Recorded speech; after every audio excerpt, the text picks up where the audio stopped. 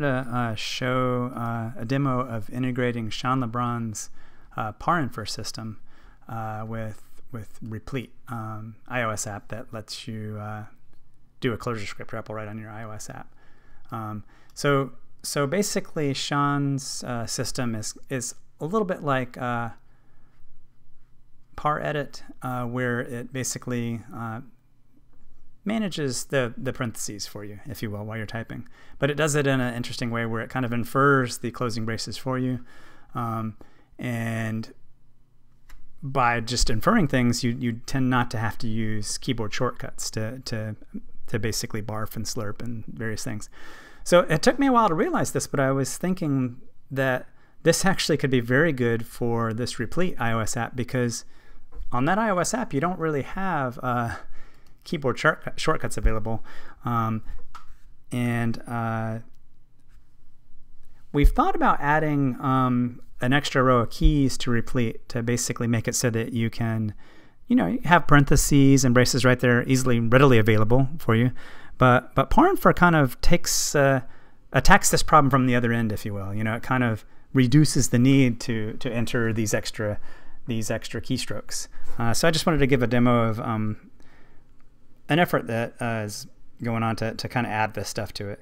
So as you're typing, it basically maintains your parentheses for you. So, and this is actually on my iPhone. It's actually right here running, but I have it on the screen as well.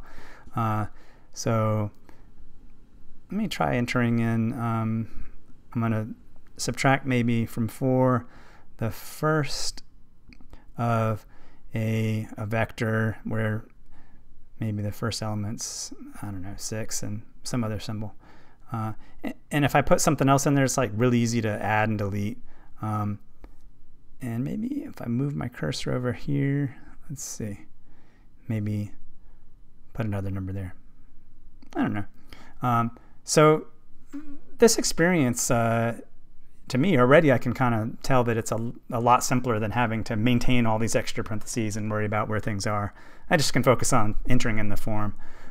So this is almost just like the first cut of it. One thing I need to work on is allowing multi-line forms. As you in Replete, when you enter in forms into this little text box, it grows and shrinks. So far, I just have a single line form working. And another thing I'd like to say is how easy it was to integrate this stuff in.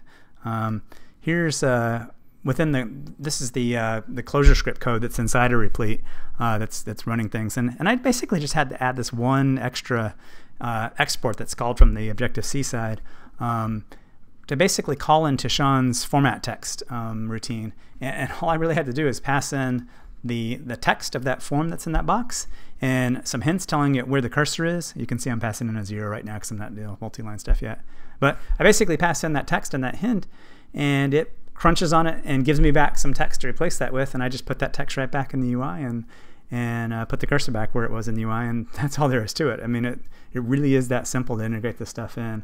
When I looked at his web page, it was kind of intimidating because it's doing lots of cool stuff.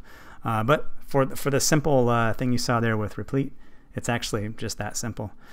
So hopefully this will help make things better. I'm going to try this out for a while and see if I like it and if it makes things a lot smoother.